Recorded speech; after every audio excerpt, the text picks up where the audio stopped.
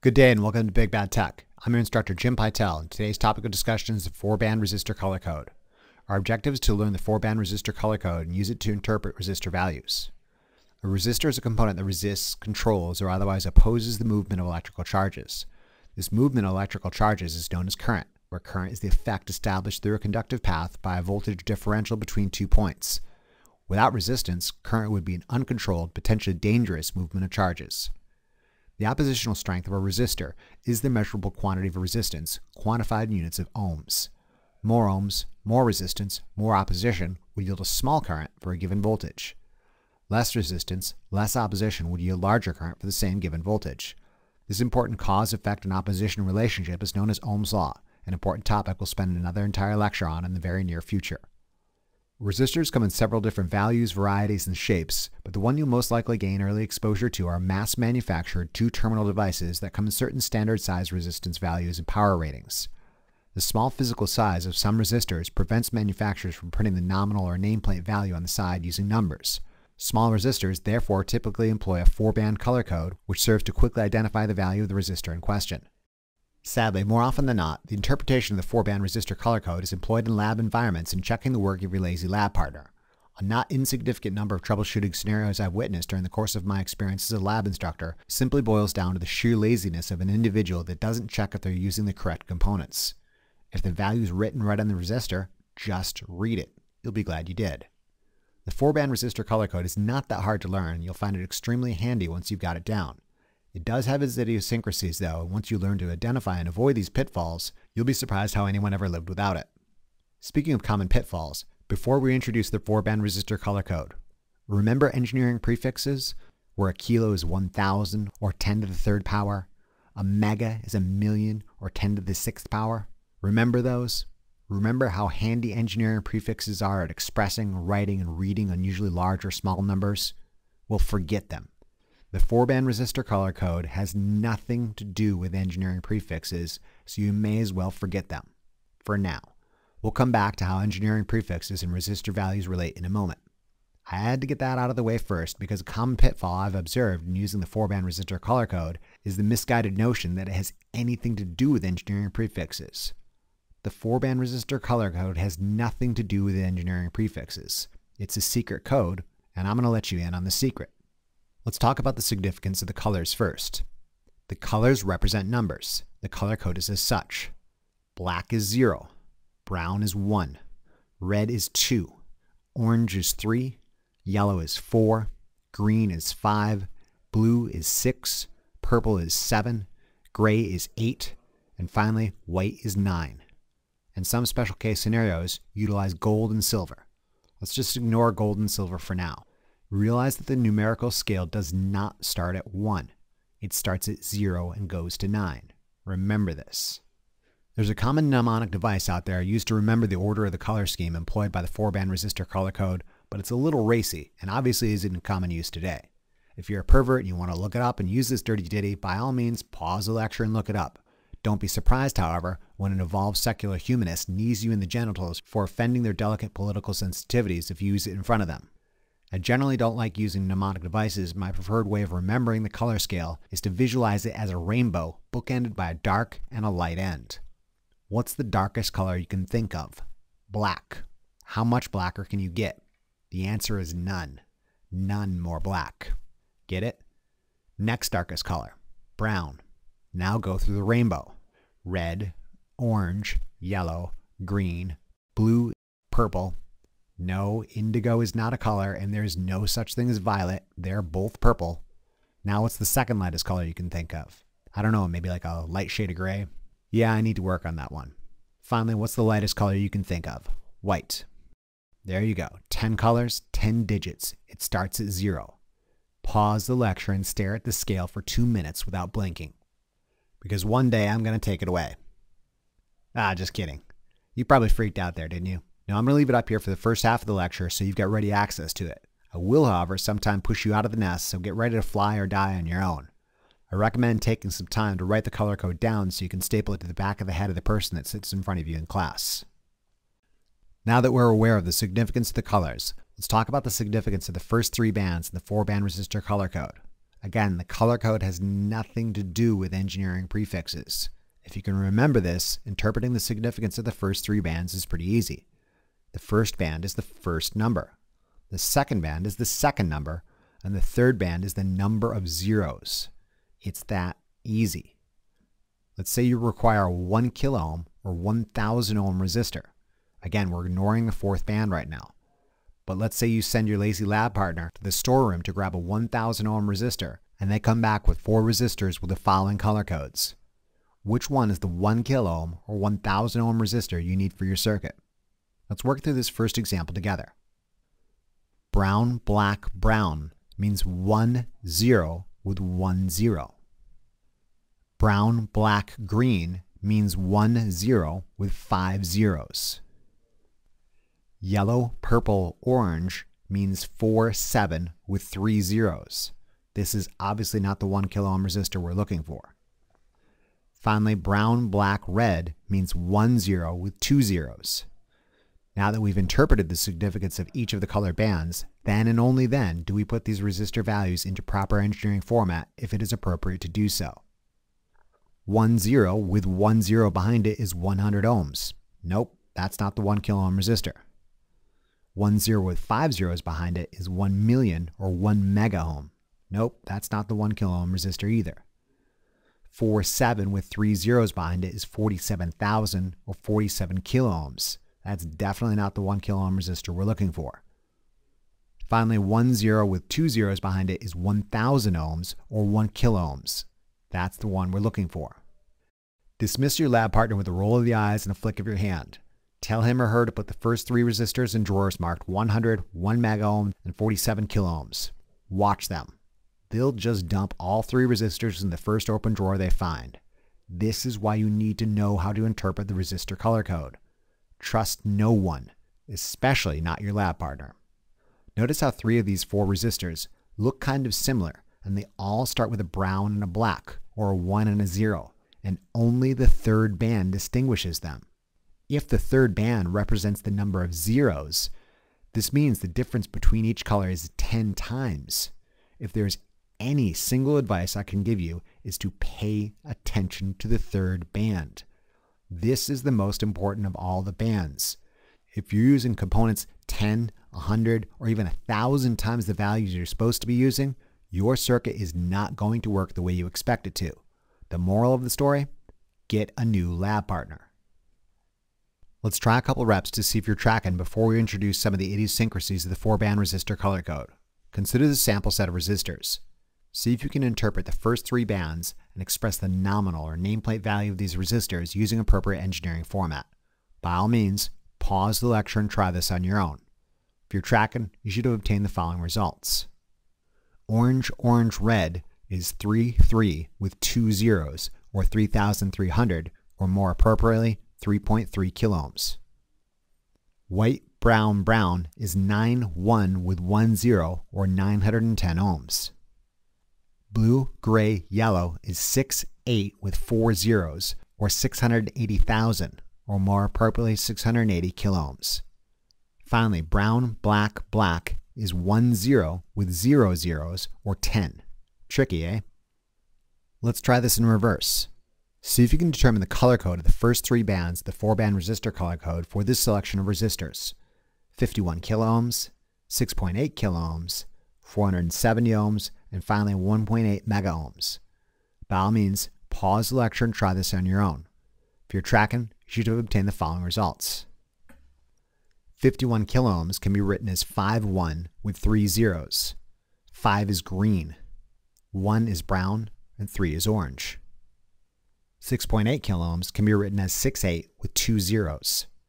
6 is blue, 8 is gray, and 2 is red. 470 ohms can be written as 4, 7 with 1 0. 4 is yellow, 7 is purple, and 1 is brown. Finally, 1.8 mega ohms can be written as 1, 8 with 5 zeros. 1 is brown, 8 is gray, and 5 is green. That wasn't too hard, was it? Let's now discuss some of the idiosyncrasies of the 4-band resistor color code. Using the system as illustrated up to this point, it's impossible to represent any resistor value less than 10 ohms. It is for this reason the colors gold and silver are occasionally employed in the third band. Gold in the third band means multiply the first two numbers by 0.1, whereas silver in the third band means multiply the first two numbers by 0.01. Consider this set of two resistors with the following color code in the first three bands: brown, black, gold; green, blue, silver. Brown is 1, black is 0. Gold means multiply 10 times 0.1. 10 times 0.1 equals 1 ohm. Green is 5, blue is 6. Silver means multiply 56 times 0.01. 56 times 0.01 equals 0.560, or more appropriately, 560 milliohms. All right, that was pretty fun. Are we ready to move on to the secret fourth band? No, I must test you. For the first set of resistors on the left, interpret the first three bands and express the resistance value using proper engineering format. For the second set of resistors on the right, determine the colors of the first three bands. Did you write the color code down or commit it to memory like I asked? If not, here it is again, and do what I told you to do. Write it down or commit it to memory. You are on your own now. Again, for the first set of resistors on the left, interpret the first three bands of the resistor color code and express the resistance value using proper engineering format. And for the second set of resistors on the right, determine the colors in the first three bands. By all means, pause the lecture and try this on your own. If you're tracking, you should have obtained the following results. Let's take a look at the first set. Yellow, orange, yellow means 4, 3, followed by 4 zeros, or 430,000, or more appropriately, 430 kiloohms. Brown, blue, black means 1, 6, followed by 0 zeros, or 16 ohms. Orange, white, orange is 3, 9, followed by 3 zeros, or 39,000, or more appropriately, 39 kiloohms. Finally, brown, orange, gold is 1, 3 times 0.1, or 1.3 ohms. Let's now take a look at the second set. 2.4 mega ohms is 2, 4, followed by 5 zeros. 2 is red, 4 is yellow, 5 is green. 620 milliohms is 0.62, which is 62 times 0.01. 6 is blue, red is 2, and multiplication by 0.01 is silver. 4.7 kiloohms is 4, 7, followed by 2 zeros. 4 is yellow, 7 is purple, and 2 is red. Finally, 620 ohms is 6, 2, followed by 1 0. 6 is blue, 2 is red, and 1 is brown. I must reiterate, the third band is the most important band. Let's say you required a 620 ohm resistor to oppose the current established by a voltage source and accidentally put a 620 milliohm resistor in its place. Say goodbye to whatever you're hooking up, because it's going to go up in smoke. Pay attention to the third band and double and triple check your work in low light conditions. True story. I had a student who was colorblind, and I guess there's different levels of colorblindness, but he was like stage 5, life-threateningly colorblind. What's crazy is I never knew he was colorblind until the second quarter of his second year. I have no idea how he did this, but he never had a problem with the resistor color code. He basically taught himself through the course of his life that different shades of gray meant different colors. I was pretty impressed by this. If this dude can do it, you can do it too. I don't know about your lab partner though. I think they're a lost cause. All right, I know you've been sitting on the edge of your seat this whole time waiting for me to tell you what the fourth band means, and here it is. The fourth band is the tolerance of the resistor. No, this does not mean the resistor values positive performance regardless of race, gender, class, sexual orientation, or color vision. This means that the resistor was manufactured at a certain level of precision. The robot slaves that manufactured these resistors are given certain resistance values and are not punished if they manufacture something that is close to the desired value. This level of closeness is indicated by the tolerance rating. This is the space where the gold and silver bands typically go. A resistor with a gold band is manufactured to plus or minus 5% of its nominal or nameplate value, and a resistor with a silver band is manufactured to plus or minus 10% of its nominal or nameplate value. Think about it. Gold is customarily considered a more valuable metal than silver, therefore something with a gold rating is better, or manufactured to tighter standards, than something with a silver rating. If you ever find a resistor with only 3 bands on it, it means the manufacturer is so embarrassed about their level of precision that they just skip mention of it altogether. This is kind of how I feel about U.S. foreign policy from 19 March 2003 onward. It's not that it was a bad idea. It's that it was a terribly awful idea executed appallingly poorly. A resistor with only 3 bands means it has a plus or minus 20% tolerance. If you run across a resistor with only 3 bands, go get another one and pretend it never happened. Numerically, tolerance means you can find a resistor with greater or lesser resistive values than the nominal or nameplate value. For example, consider a nominal 750 ohm resistor with plus or minus 5% tolerance. This means an actual resistor might be 5% less or 5% greater than 750 ohms. The easiest way to calculate this range is to take the nominal value times 0.95.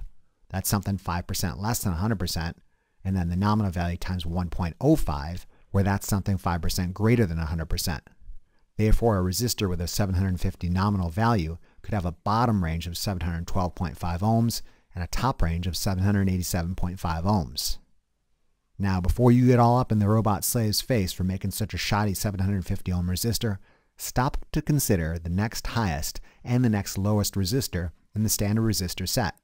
You don't need to memorize the standard resistor set, but you will over the course of the time learn it. Basically, not every size of resistor is made, and there's a funny numerical sequence that occurs for a reason. The next lowest resistor in the standard set is 680 ohms, and the next highest resistor is 820 ohms. Now, consider the range offered by 680 and 820 ohm resistors manufactured with a plus or minus 5% tolerance. A nominal 680 ohm resistor with plus or minus 5% tolerance could be anywhere from 646 ohms to 714 ohms, whereas a nominal 820 ohm resistor with a plus or minus 5% tolerance could be anywhere from 779 ohms to 861 ohms. Do you see what's going on here? The tolerance is there for a reason. There's a degree of overlap between the 680, 750, and the 820 ohm resistors. Just by being choosy about which resistor you grab from a roll, you basically have a complete, unbroken spread of resistive values.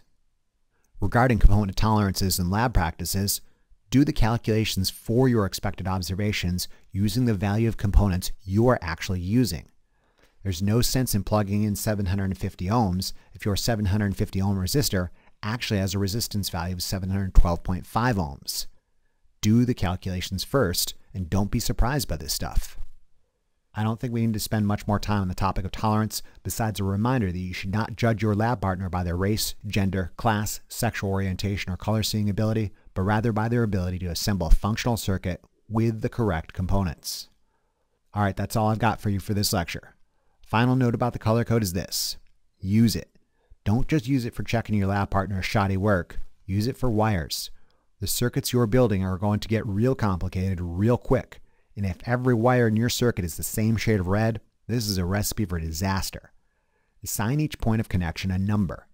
Anything connected to node 0 gets a black wire. Anything connected to node 1 gets a brown wire, and so on. The point is, there's an existing standard, and you may as well make use of it to simplify troubleshooting. In conclusion, this lecture took a look at the 4-band resistor color code. We learned the colors represent numbers, and the bands represent resistive values, multipliers, and tolerances. You should be able to interpret the value of an unknown resistor employing the resistor color code and be able to identify the color code of a known resistor. Remember to review this material as often as you need to really drive it home. Imagine how well lab will go if you use the correct components.